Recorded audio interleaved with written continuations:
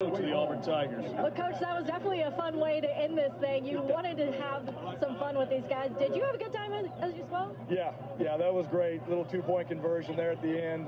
Put some suspense into the spring game. But proud of our guys, like I said before. Just wanted to see them come out here, cut it loose, play the game, and just go through all the different situations, have officials out here, be able to respond to some adversity. And those guys did that today. So really good work. Now we get to go back, evaluate it, and learn from it, and be ready to go when these guys come back. And we get back in August here playing football again. This preparation is going to help us in the season. I know you're still going to go back and look at everything, but an early assessment of how you feel about this team now that spring is done. Well, we have a long ways to go, and we still have a lot of work just in order to get better. But where the team's at as far as just the chemistry and the leadership on this team, I'm really proud of these guys. I know they're working hard at it. It's important to them. So to me, that's one of the key ingredients to our success, and we got to continue that moving forward. All right, Coach, thank you. All right, thank you, War Eagle.